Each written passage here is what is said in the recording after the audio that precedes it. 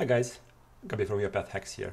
Last week I had to delete some packages from Orchestrator and I was surprised not to be able to find the delete button where I had expected it to be.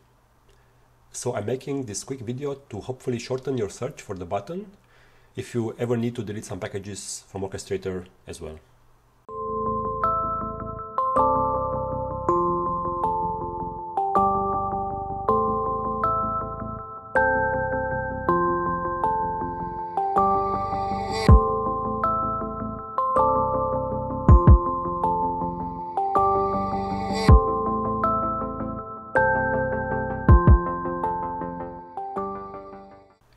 So let's suppose you have uploaded a package to Orchestrator and you now want to get rid of it.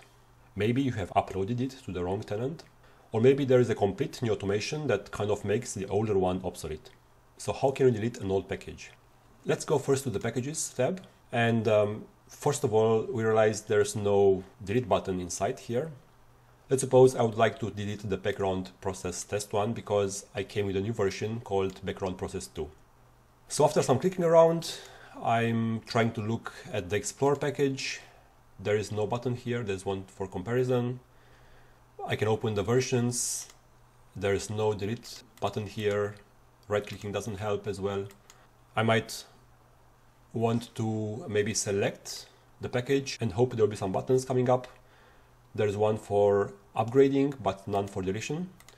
So after some clicking around, we can check the View Versions tab. And if we check here some versions or all of them, finally a delete button comes up. But we can't click it, it's grayed out. And if we play around, we see that if we select just the old version, we can delete it. And let's go ahead and do that. Are you sure you want to delete it? Okay. Let's go back. Now it's gone. But the active version, we can't delete. And the reason for that is that there must be a process using this package. So let's close this. Let's go to our Processes tab in our folder. And we have this BP test. Let's view the process. And this is using our background process test package. So what we need to do is select the BP test, delete it. So it will delete the process as long as any associated triggers.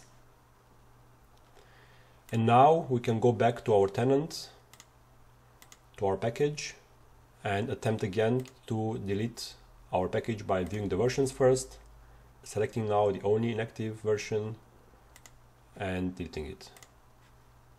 And there you go, our package has been deleted. So that was it. I hope these few minutes you spent watching this video will save you later more minutes of searching around and potentially spare you some frustration as well. If you found this video useful, please hit the like button and consider subscribing to the channel. It will help the channel immensely and incentivize YouTube to propose this video and other similar videos to more interested people. Thank you for watching and have a great day.